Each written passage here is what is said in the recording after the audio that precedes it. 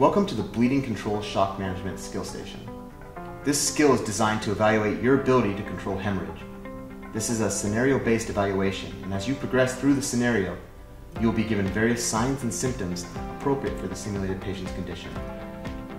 You will be required to manage the simulated patient based on these signs and symptoms, and you may use any of the supplies and equipment available in this room. You have 10 minutes to complete this skill. Please take a few moments and familiarize yourself with the equipment before we begin.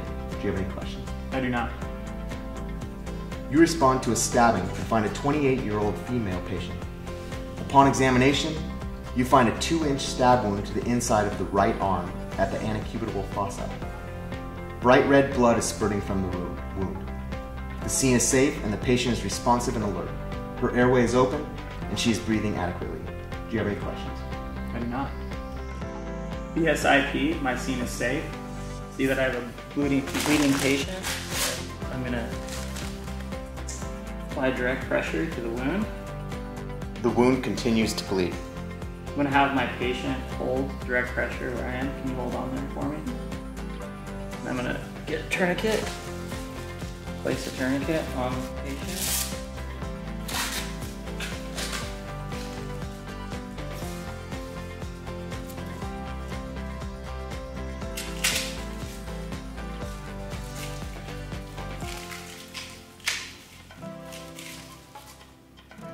The patient is exhibiting signs and symptoms of hypoperfusion. Okay, I'm going to place my patient on the ground in shock position. Now I'm going to place high flow oxygen, high concentration oxygen on my patient.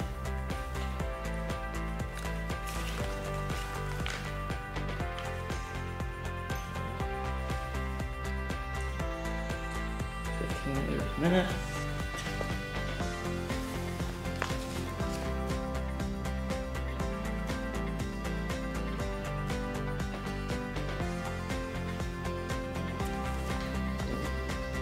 I'm going to place a blanket on the patient as well.